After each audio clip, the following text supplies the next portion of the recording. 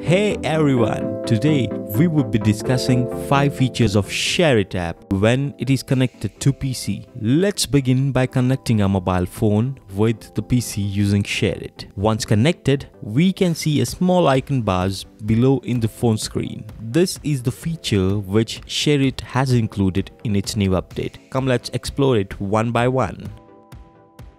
First two icons named Photo and Files are associated with Shareit's basic function nature, sharing files across cross-platform devices. Let me show you an example. I will click on the photo and it will show you the pictures gallery in my phone. Let us select 2 photos and tap on send. As you can see in the PC screen, the files have been received. This method can be used to send all other files and documents from phone to PC or vice versa. In a hurry, you forgot to carry presenter for a meeting. No worries, Shareit app can be used as a PPT remote. Open your PPT presentation in PC and click on PPT Control icon in Shareit app. Now we see the magic by phone turn into a virtual remote. Click on center button, which is round, and the PPT will turn into full screen. Tapping either 2 buttons, up arrow or down, will either forward or reverse the slideshow. Well, this is my favorite, remote view of hard disk in the mobile phone.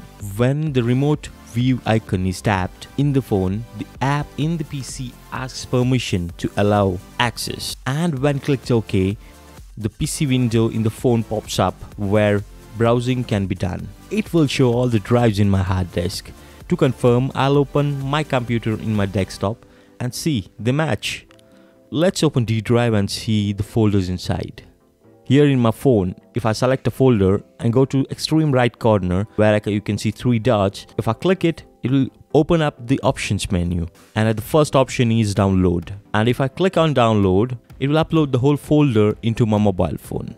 How cool is that?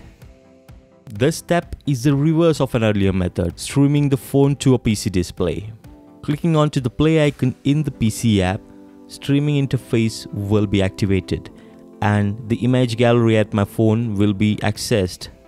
Pick up a photo and play it in full screen of the PC. Shuffle between the photos by sliding. Before I tell you the last feature, if you haven't subscribed yet, kindly click onto the subscribe button below and stay updated with new techie videos every Tuesday. Do like and share this video. Coming to the last feature, backing up all the photos from a phone to a hard disk at one tap. Just click backup photos, by which the app will completely share the image storage folder from your phone to the hard disk. This helps when we are in a hurry. This is all for today, and a little announcement before I close today's technical episode. A friend of mine, Mr. Vishwas Palan, who hosts adventure event packages by his website tripchale.com, has hosted a trekking event to Kodachadri Hills at Karnataka. This package includes pickup and drop from Bangalore, breakfast, jeep ride, camping, adventure, lunch, dinner. Do check it out. I have provided a link in the description along with a 10% discount code, event details and the itinerary. See you next week with a new digital trick. Till then, bye-bye.